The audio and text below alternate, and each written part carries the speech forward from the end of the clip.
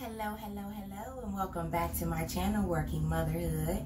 My name is Caitlin, and today, you guys, I'm going to do my version of the Marie Kondo method of organizing my hallway closet. Now, I'm not going to do 100% Marie Kondo, but I am going to take some of her tips and try to organize the situation. This is my closet right now. It is an exposed closet because this house is all original. It's a smaller home and we live close to downtown.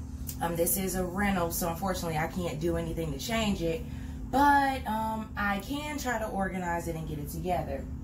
I did have some type of organization system going, and it was working, but sometimes it just gets like this. So I'm not purchasing anything new for this project. I'm going to just repurpose some of the things that I already have and then try to put in some of that Marie Kondo method. A couple of the things that I'm going to use out of her method today is one, taking everything in a certain category, putting it all in one pile, and deciding, do I love it? Does it bring me joy?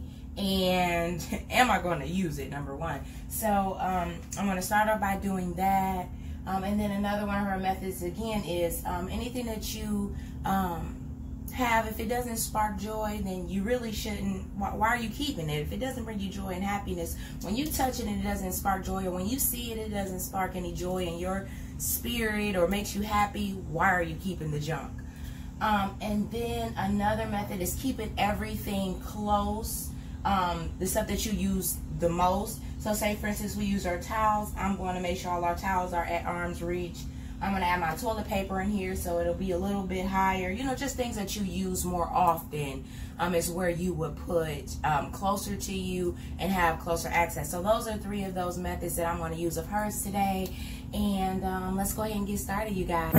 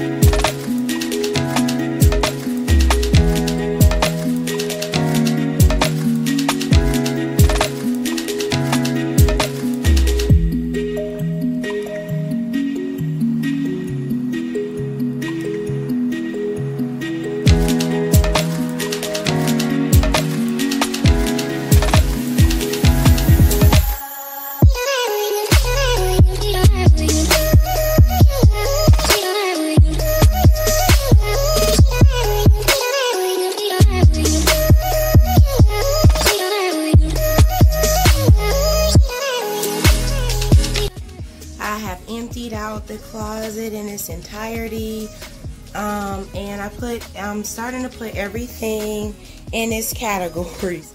And I know it looks like a nightmare mess, but over here I have my sheets in a pile.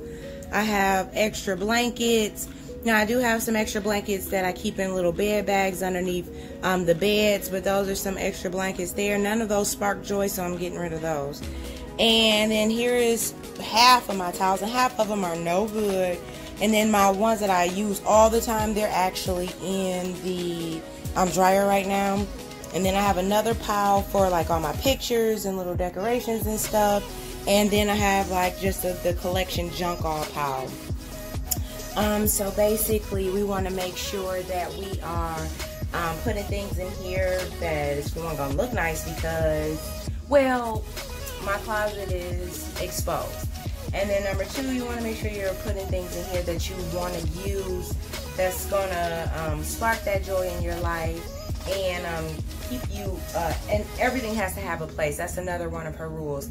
Everything needs to have a place. And if it doesn't have a home, then it doesn't need to be in your home, basically. So let's go ahead and start. I'm going to wipe down these cabinets, and then I'm going to start putting back in the things that sparks the joy in my life.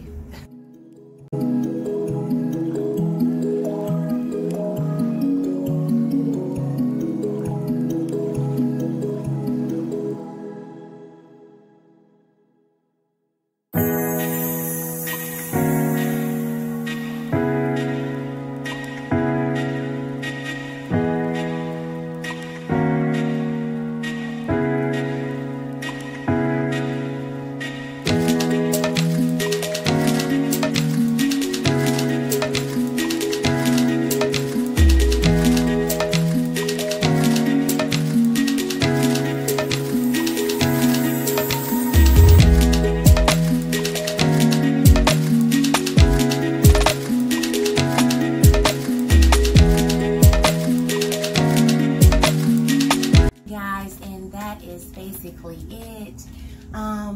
Starting up here, I just kind of keep my paperwork, important documents and stuff like that. So again, with her method, things that you don't need or don't use that often, you keep that further out of reach. Then I have my toilet paper, and I made this little display out of some flowers that I already had just around the house. Then we keep our towels. And then I tried to do her folding method. I'm not so good at it yet. But I tried to fold with everything standing up, going this way. These are our hand towels or our face towels. So that way everyone could just kind of grab one out the basket. I got these baskets from Walmart for about $11, I believe it was. And that was about a year ago. But they work out really well. And then I have my hand towels here. Then we have extra sets of sheets. And I tried to do the same folding method. Don't judge me on my folding, you guys. So that way everyone has a spare set of sheets for each of the beds. And then I just keep my iron here, and then down here I just have extra shower curtains and my extra bath mats for my bathroom, and any extra little blankets that we might use.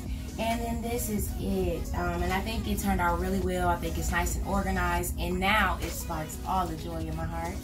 I hope I was able to give you guys some great motivation today to organize your linen closets using bits and parts of her method. If you have any suggestions, please let me know in the comment box below. And thank you guys so much for joining me today. And until next time, you guys.